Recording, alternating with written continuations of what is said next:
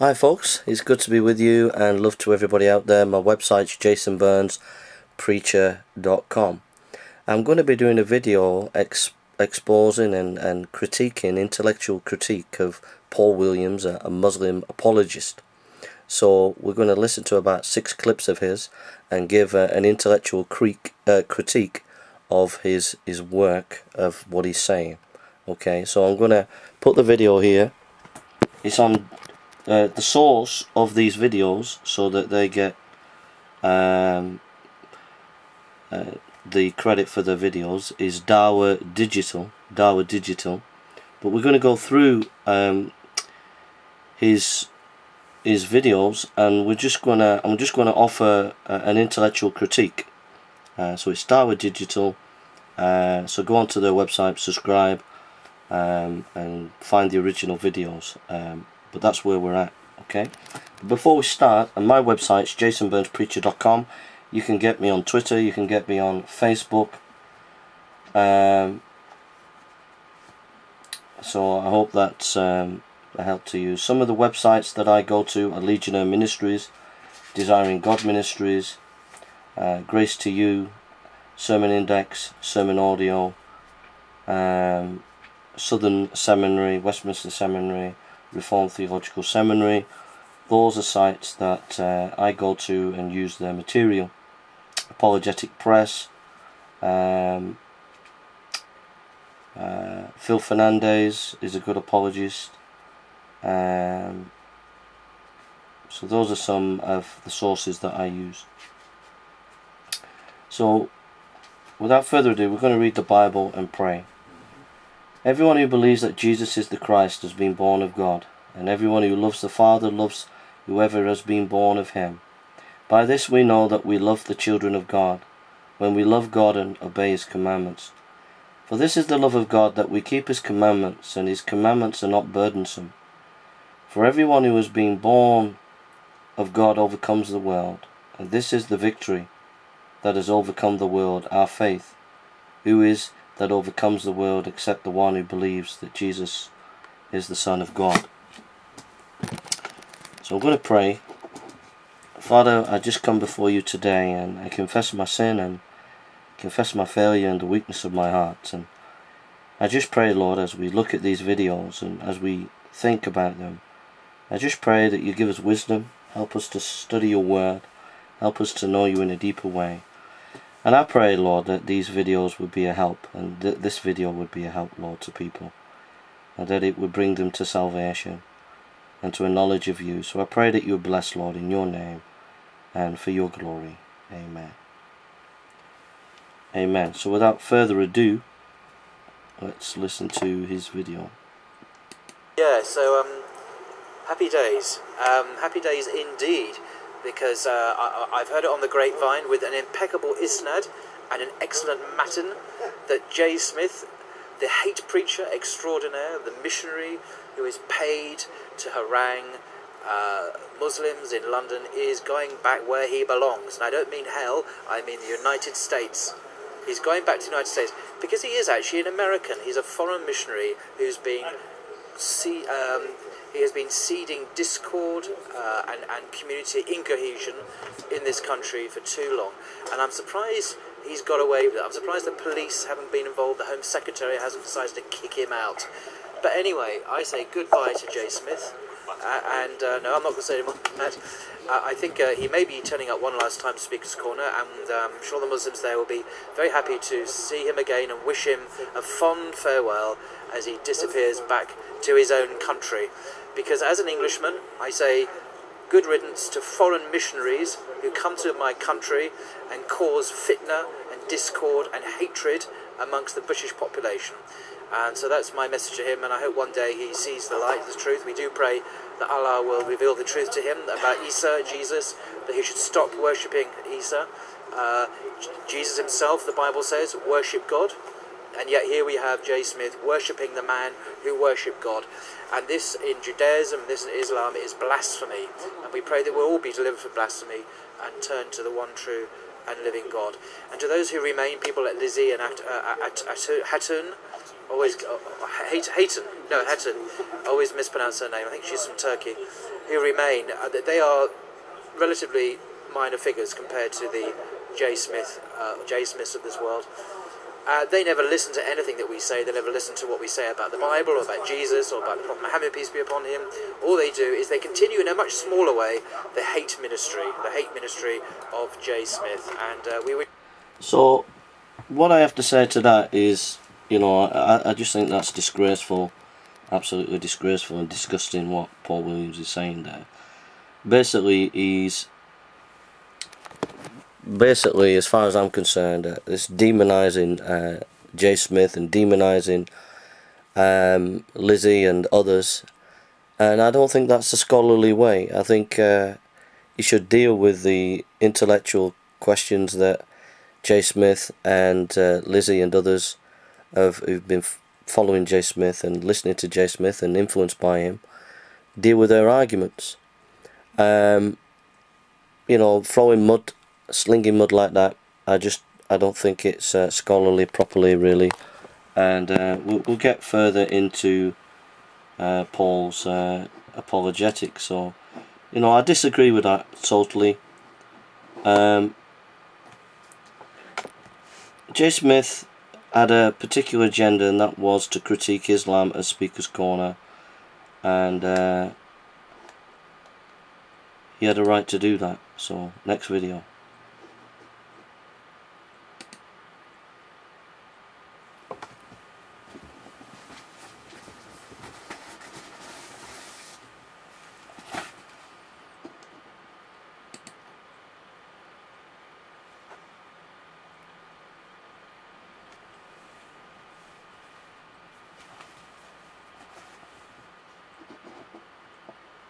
They hear a preacher week after week tell them a beautiful story, and it is a lovely story. It's about how God, who loves them really, really, really, really an awful lot, came to earth and died for them. And God died, and because God died for their sins, now it's a beautiful story on one level, a level of mythology, on the level of religious ideology. It's a lovely, lovely story. Islam is different. When you hear Muslims speak about Islam, about God, about Tawheed, as you have done very well, it's rational, it's clear, there's no ambiguity about it. You gave your reasons why God is not a man, why God doesn't get tired, why God, you quoted from Surah Al-Ikhlas, you know, this wonderful thing, God is one, is self-sufficient, he does not beget, nor is he begotten, and there is none like unto him, and this is very clear. But when you ask a Christian who has this emotional belief in this story, and they all have, they're all the same, all the same, apart from some intellectuals, they're all the same. It will be, well, you know, isn't it lovely that God died for me? How can you start asking Muslim questions like, how can God die? Logical questions. God can't die. Your own Bible says in 1 John chapter 2, God does not die. 1 Timothy, I beg your pardon, chapter 1. God is immortal. He does not die. Your own Bible says that, and yet you believe that God died. So, basically what he's trying to do there is trying to make a comparison between Islam and Christianity and say, look, Islam's rational, where Christianity is emotional. The Christianity has this emotional story of Jesus dying, and it's just emotional, and the Islamic understanding of God is more rational.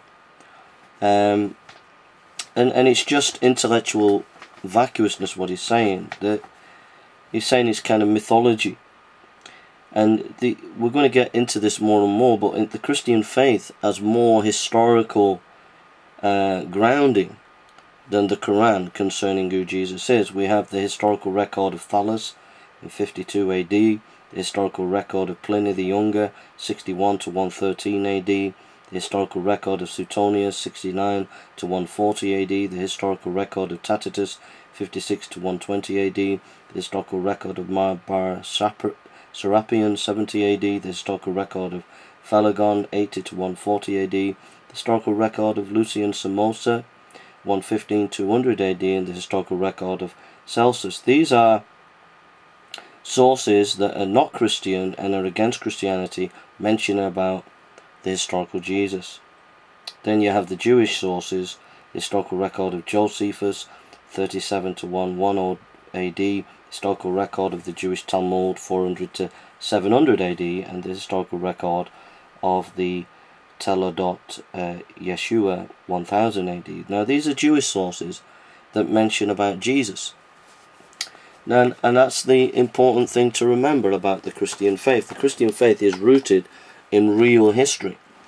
And so our faith is not rooted in emotion, it's rooted in historical fact, where Islam is not rooted in historical fact. So that's the first point. I'm going to reiterate that now, the historical fact. In John chapter 1 verse 1, that which was from the beginning, which we have heard, which we have seen with our eyes, which we looked upon, which we have touched with our hands, concerning the word of life. The life was made manifest, and we have seen it, and testified to it, and proclaimed to you the eternal life, which was with the Father, and was made manifest to us. That which we have seen and heard we proclaim also to you, so that you may have fellowship with us. And indeed our fellowship is with the Father, and with His Son Jesus Christ. So there is eyewitness testimony about Jesus, and our faith is based on historical fact. It's based on eyewitness testimony that Jesus Christ died and rose again. Now the question, so the Christian faith is rooted in historical fact. Now the Quran, when you read the Quran, when you look at the Quran, I have here all the references in my study work here, if I can find it. Oops, just not that. But I have all the verses, if I can find it. I have in my file all the verses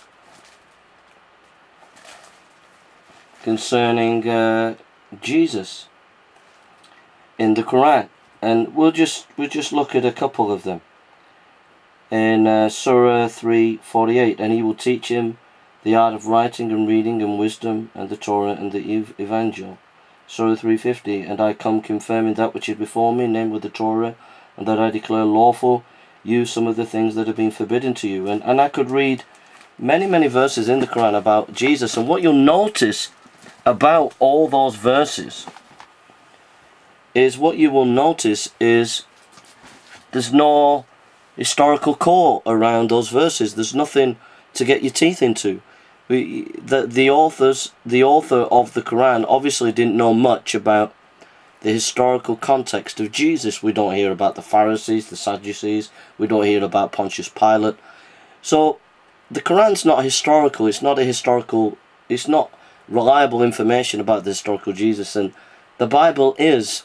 And so our faith is not rooted in emotion, it's rooted in historical fact. Secondly, the question about Jesus is God and God dying and all the rest of it is a smokescreen. Paul says, great is the mystery of godliness, that God was manifest in the flesh.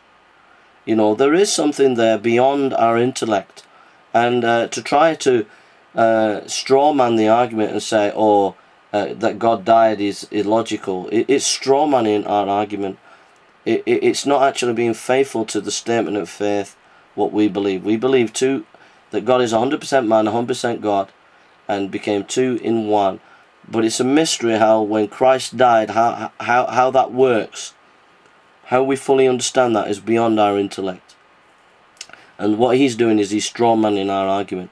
And our faith is based on a rational faith. It's based on reason. It's based on evidence. It's not based on emotion. But there is emotion involved. Emotion in worshipping and loving Christ and loving Almighty God with all our hearts. But it's not just emotion. It's based on reason and evidence.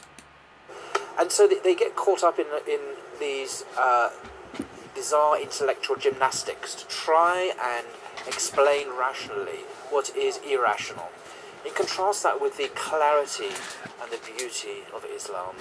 One God, very good. The message is very clear, very simple, and that is why Islam is the It's not Islam. The idea, he's given a false impression there. The idea that God is one sounds like very philosophical, astute. it sounds as if, you know, it sounds very, very... I'm going to do a series of videos here. I'm going to stop it after this video and we're going to start again. And we're going to do a series because I think it's worthy of a series, this. But the idea that God is one is not beautiful and simple as he's making out to be. It's very philosophically difficult to actually argue. Because all of reality, philosophers have noticed, is one and the many. This has been a debate throughout the history of philosophy for thousands of years. So reality is one and many. You can look at any part of reality and it's one, but there are many parts to reality. So even God within his very nature, if you say God is one, there are still parts within God. You're saying that God is love, God is holy.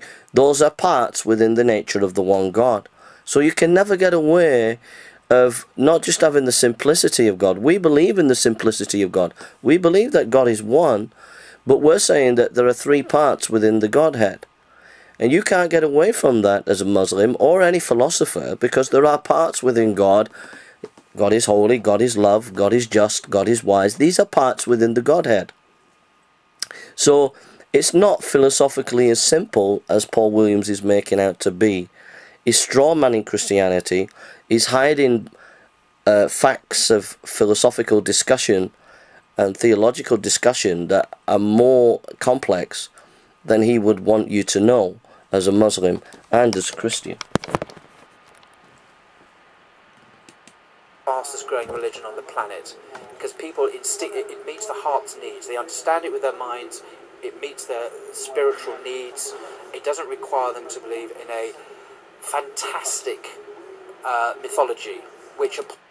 Well, we've shown that Christianity is not mythology, and we've shown that the Quran is very clearly mythological, because there's nothing historically rooted within the Quran, and we've shown that the Bible is just full of historical information in terms of verifying it by sources outside the Bible. I've just given you a list of historians and writers that comment upon Jesus, which verifies the biblical text. So there's no mythology there. The mythology is in the Quran.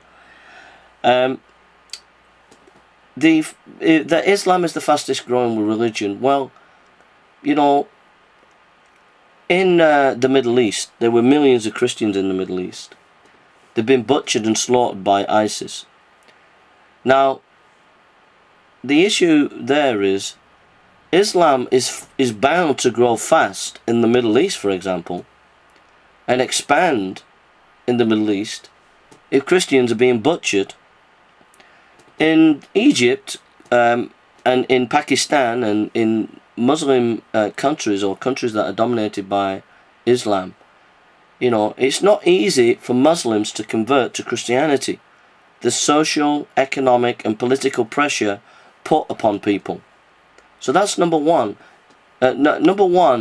Christians are being killed and slaughtered in the Middle East, and they're being butchered. Now, I'm not particularly blaming Islam. I do think it has something to do with the Quran personally, but even if I grant you that, even if I grant you it's nothing to do with Islam, the fact of the matter is Christians are being butchered and murdered in the Middle East, millions of them, and Islam is bound to prosper more than Christianity if that's going on in the Middle East. Now, that's just one area. And secondly, in Muslim countries or countries dominated by Islam, there is social pressure for people who want to convert to Christianity not to do so. And you do have apostasy law. The apostasy law is about killing people who leave Islam, and that is within Islamic doctrine and teaching. So it's no good saying Islam's the fastest religion when you've got a gun to people's head. You know, there's deception here, there's dishonesty here, that it's just intellectually vacuous what Paul Williams is saying. And Islam doesn't fit human need, because Islam is taking us back to Sharia law. It's taking us back to law where Christ has set us free from law. Christ has set us free from the Mosaic moral laws, not the Ten Commandments, but all the other laws about what clothes to wear, what food to eat. Christ has set us free. We're free in Christ. So Islam doesn't meet the spiritual needs but enslaves people in a false religion that is nothing to do with God, but all to do with enslaving people in a system that doesn't know freedom. Upon rational inspection, just doesn't make any sense. God died for you? Your own Bible says that God does not die.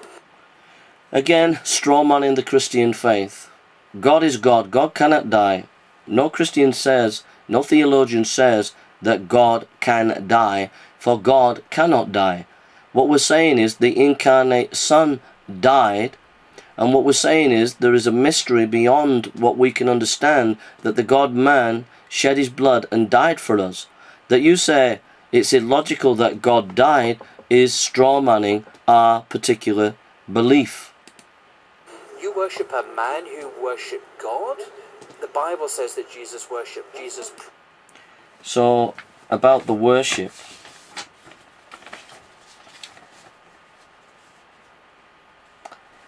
In Matthew chapter 2 verse 10 and 12, the wise men worshipped Jesus at his birth. In Matthew 8 verse 2, the leper worshipped him at his healing. In Matthew 9:18-19, the synagogue ruler worshipped him. In Matthew 14:32, the disciples worshipped him in the boat.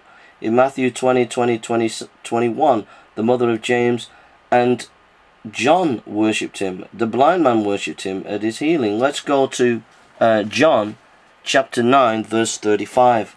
John chapter 9 verse 35. Let's go to that. John chapter 9 verse 35. Jesus heard that they had cast him out, and having found him, he said, "Do you believe in the Son of Man?"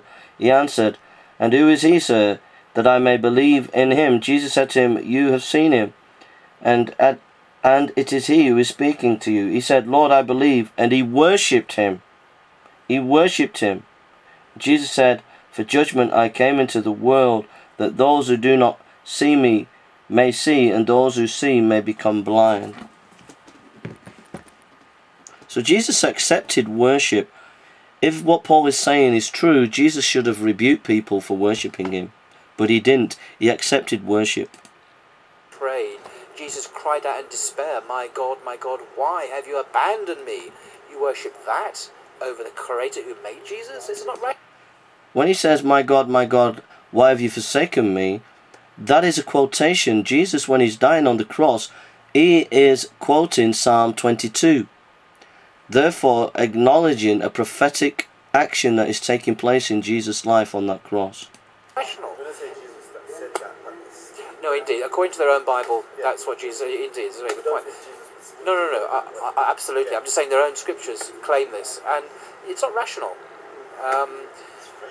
So to believe in Christianity, you really have to put aside your mind, and it's almost a joke in Christianity. I was used to be a Christian, that when you go to church, you leave your brain at the door, because you have to leave your brain at the door.